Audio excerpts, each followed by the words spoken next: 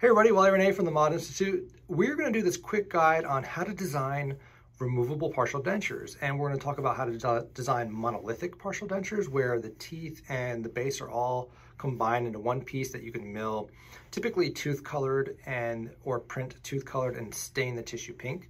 That is by far the easiest way to design these. But we're also going to go deep into the weeds of how do you design split file partial dentures where you have the teeth as a separate file that you could print or mill, and then you bond them onto a printed or milled base with special little tooth pockets that they perfectly fit together, and there's a cement gap in there for the bonding medium, which could be unpolymerized liquid denture base resin or various other bonding elements that we could use. So we won't go into detail on how to stain these, which is phenomenally fun to do. I love spending the time to characterize the teeth and the tissue pink and make them really look good. But the trickiest part of these suckers is the digital design, and that's where always people get kind of caught up. It's not necessarily the printing and the milling and the manufacturing that's difficult.